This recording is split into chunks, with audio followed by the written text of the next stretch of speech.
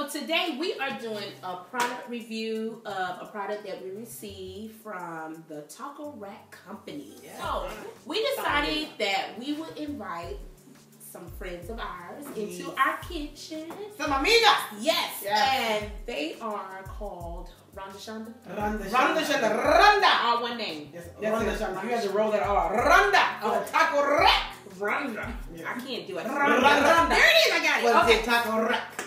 So we heard that you all like tacos. Is that true? We do. It's a staple on Tuesdays. Every Tuesday we have tacos, enchiladas, burritos. We just do it up, you know. Okay. We like to show homage. Our Espanol hombres. Okay. Yeah. All right. Our brothers. Then this is exactly what you need in your life. And we why do. They need this in their life? Because we break tacos. Yeah. You know, we warm them up. You take it out of the thing and it smashes it and it gets real brown. And then it becomes nachos. Okay. Yeah. You really need the taco. I think that's why he created it. Okay. So we have to hold the long rail. Come on, we're gonna work together. Long rail. And one hand upside down.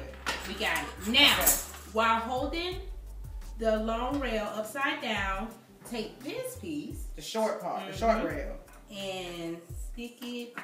Check that out. You make it look so easy. Isn't that easy? Now let's take the other long rail, bring that part. I can run that. Here we go. Bam. Check that out. Right here. Okay.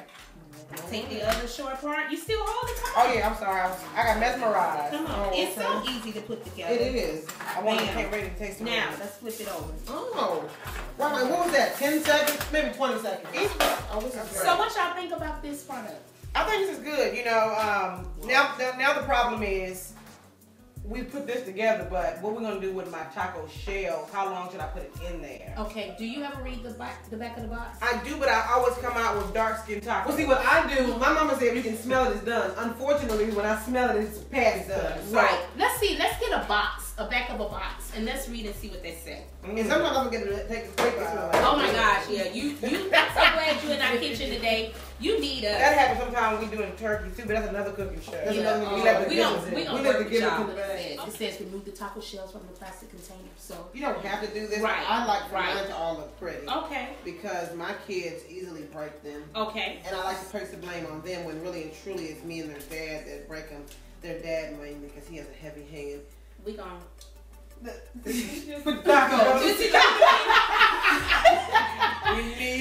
so we got the shells in, so we're gonna make sure that the oven is set for 350, which I do believe it is. You know what's beautiful about this? They're not laying down; they're sitting up, and I like that. And there's no reason why they should work. Yeah, because on the box, what I do remember, it tells you to like diagonal, kind of having them sit on top of each other. Right. But that problem has been solved because you got the taco rack. TacoRack.com. I know y'all liking it already. Okay, so Chef Mel is gonna go ahead and put them in the oven. Okay, ladies, we pull the tacos out. Yes. The taco shells. Yes. So what do you guys typically do when you guys make your tacos? Oh, we take them out of the oven, Chef Mel, and then we begin to make them and eat them. That's exactly what we do. Now when you make them, you put your lettuce, your tomatoes, and all that. I set up a bar. See, in my house, we're a little neat. We have a little sour cream, little lettuce, little cheese, little meat, and then we put them in as so. Okay. Hey, see, that's the problem with most people making tacos. Too much going on? Too much going on. Yep. Por qué? Or the taco rack, the next step is after we warm our taco shells up, we put the meat in there, put a little cheese, and you put them back in the oven. Right. Stop it. I've never used the oven more than once. Never. Ever. Well, ever? Not this process. So, I mean, you know. Let's make tacos. Can we make them? Let's go. The right way. Okay. All right. So here we go. Put a little meat in your tacos. Little meat. Not the beef or the taco. Chicken. Okay. I've heard people using fish we'll put chicken meat.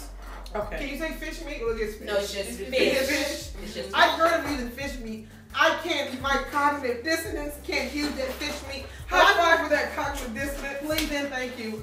This girl's educated. Now I'm gonna pinch this cheese myself. Okay. Can I finish with the cheese there, Chef Mel? Yeah, go ahead, Chef Mel. I'll get this chicken together for I'm gonna sprinkle that. Oh, this is great. I like how you have the chicken. You don't use ground chicken because that was kind of suspect. You use I like that. Chicken breast. So what do you use? Yeah. Well, for the turkey, I use ground turkey. Okay. And for the chicken? See, I would have used shredded chicken. I would have shredded, you know, like canned chicken or the chicken in the... No, see, I got a problem with canned chicken. I just... Something about chicken canned and sit on the shelf, you know. I don't know how long. When that chicken really now, died. do you add some more cheese to your taco? Yeah, your taco looking kind of... Because my people are lactose... We're trying to be different. And people in my family are lactose intolerant. Y'all can do lactose. We trying to be... Child, put some cheese. We kind of... See, you can't see Lynetta. That's what the taco rack is for, though. Look, it's just your taco still standing up straight. And you can't use her cheese. Alright, I think now we're going to put these back in the oven. Long enough this is up the cheese. This is up the cheese. Hot, I order. So how long do we need to leave the tacos in the oven, Chef Mel, just to melt the cheese? This is enough to melt the cheese for another 2 minutes. Oh, that looks nice. So now, eat your heart out. Well, we gotta get them ready because we're not done yet. I'm ready now. Our next step is we're gonna put our favorite toppings on them and enjoy. I want this one right here because I like the chunk of the meat when you threw that in there. My mouth, I start to salivate. So I need. We just want to say thank you to Mr. Nicholas of TacoRack.com for sending us this great product. Of course, we in G5 Kitchen give your product 5 Gs because we love the ease of it. We love the fact that it is a great display for our table. And as you can see, our family members are enjoying these tacos. Yum in my taco. That's right. So make sure that you go and check out his website.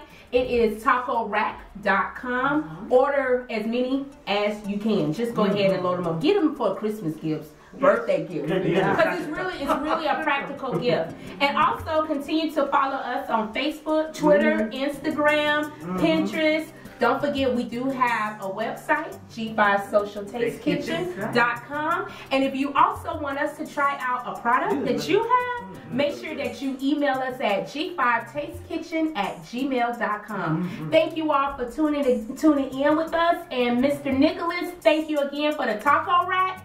See y'all. We interrupt your regularly scheduled program to let you know I've taken over Lynetta's spot. I am G5.